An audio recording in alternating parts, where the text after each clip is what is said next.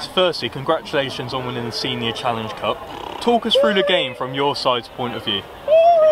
It was very competitive for certainly the first hour. I think we started the game brightly, then Nuneaton, credit to them, made it difficult for us, and well organised behind the ball. We were probably a bit slow at that point moving the ball around, so half time we spoke about moving it quicker in and around the pitch, getting it to our wide man, and using Colby more obviously was a key thing.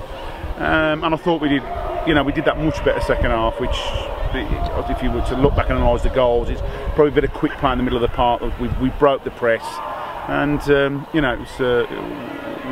overall it was pleasing. There was a crazy spell midway through the second half. How impressed were you with your players' response after Nuneaton Borough equalised? Yeah, obviously that's probably the key moment in the game, because obviously as disappointed as we were to concede the goal, the response was fantastic, and I think at that point then you've seen that gave us a little kick up the bottom, and it probably deflated Nuneaton, and we were good then for 10-15. We took a grip of the game, and probably emotionally they were a bit drained at that point, and we've scored some good goals then. A key player in that spell and the final overall was Colby Bishop.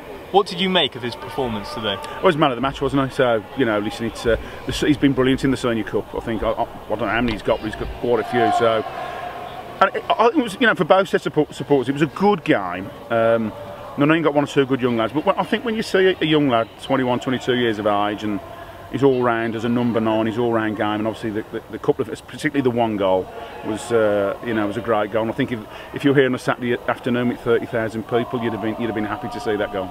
And lastly, what does it mean for Leamington to win the 134th edition of the Senior Challenge Cup? Fantastic. I mean, listen, the higher you go in non-league football, the harder it is to win trophies. We only enter the FA Cup, the trophy, and we're not going to win the FA Cup. This is probably the trophy that you think we've got a chance. We've managed to beat West Brom on the way to the final. Aston Villa in the semi-final was fantastic.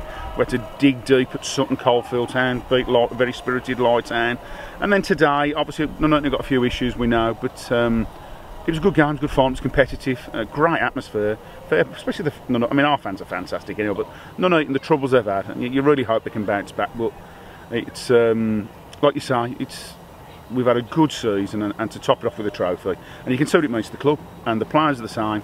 Winning trophies is massively important, and absolutely delighted.